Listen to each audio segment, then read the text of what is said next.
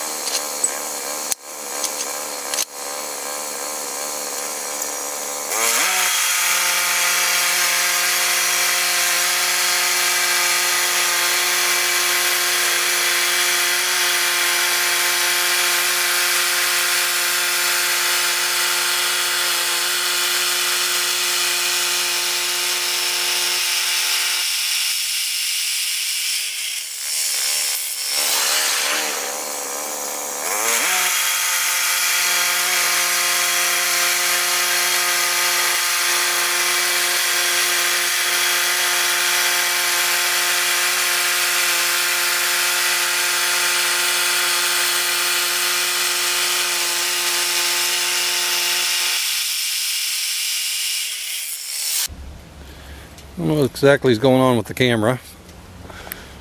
I see it went out, but the camera's still showing on. I just did a lot of cutting here. I made a slight adjustment in the way I want to do my rafters.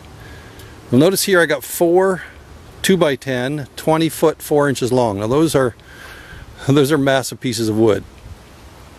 In the loft area, over the garage, there it's going to be cathedral.